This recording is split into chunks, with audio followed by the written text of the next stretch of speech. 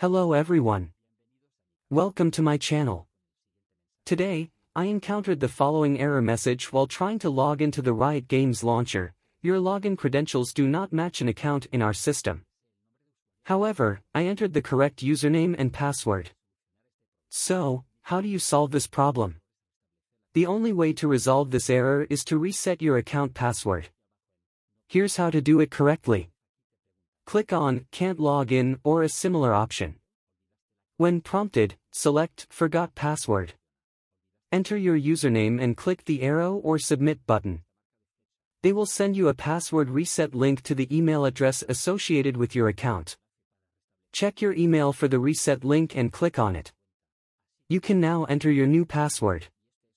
After entering it, click the arrow or Submit button. Your password will be changed to the new one. After changing your password, try opening the Riot Games client launcher again. Enter your username and the new password.